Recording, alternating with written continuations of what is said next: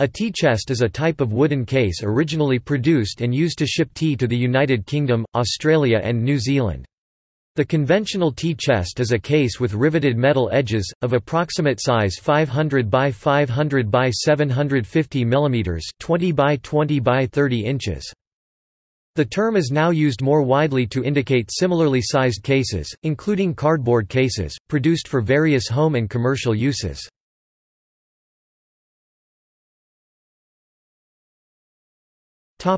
History. A tea chest holds 42 to 58 kilograms of tea. The size depends on the origin and client. Sizes vary from 400 x 400 x 620 to 500 x 500 x 750 mm. The traditional construction was of wood held at the edges with metal edges, riveted to the sheets. Internally, tea chests were often lined with metal foil, and strengthened with inch-by-inch boards at the edges. The foil was stated as lead in this Bushell's 1925 advertisement but later changed to aluminium foil. Tea chests were one-trip affairs, so they were generally sold for non-food use. During the 1950s throughout the UK, tea chests began to be used as basic bases in skiffle groups, such as the Quarrymen.